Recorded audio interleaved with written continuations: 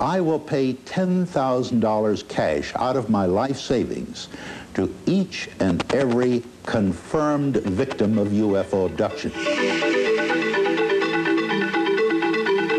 If I'm wrong about this, I will be bankrupt, I can be bankrupt, and my wife and I will have to work until we drop dead.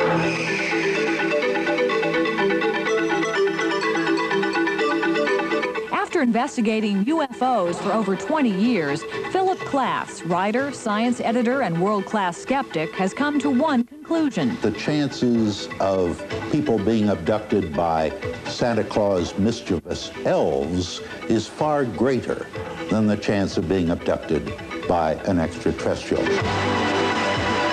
And Klass is putting his money where his mouth is. If anyone reports that they've been abducted to the FBI, if the FBI investigates and says, yes, we do indeed believe this person was abducted by UFO creatures, I will pay that person, the victim, $10,000 cash.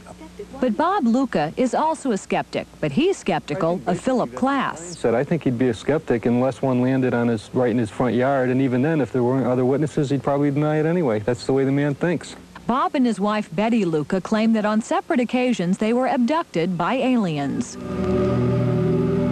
Betty's memories of her alleged abduction are so vivid she's able to recreate the events in her drawings. They took a needle and they had thrust it up into my left nostril, into my head, and it was very painful. The leader placed his hand on my forehead to take away a great deal of the pain. And then they decided to do another test, which they took another needle and they thrust it through my navel. And I could feel it vibrating as it moved along around the different organs inside of me. Betty was able to remember locked-away details of her abduction with the help of Fred Max, a hypnotist who specializes in regressive hypnosis. Betty's stories are very consistent, and she's particularly straightforward.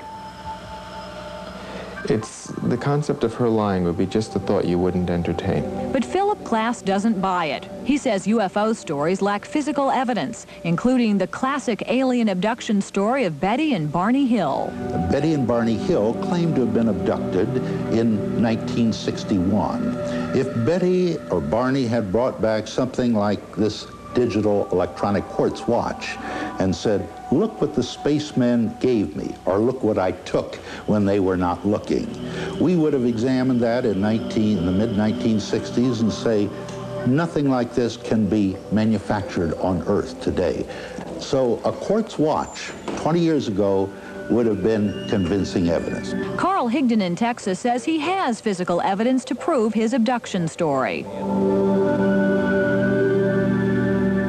Claims he was hunting in the woods when he first saw the aliens. As he raised his gun to shoot, his bullet left the gun in slow motion and landed only 50 feet away. This is a regular bullet. This one right here is the case that this come out of. I walked out and picked this up about 50 foot from where I fired. When Carl picked up the bullet, he found it melted and deformed. To Carl, this was proof enough that aliens were in control of the situation. The next day I took it to the sheriff and asked him what it was, because I had never seen anything like that. And he told me that it was a 7mm mag bullet, but he had never seen one in that condition. And he said there's a lot of strange things that happened down there that night. He said, leave it alone.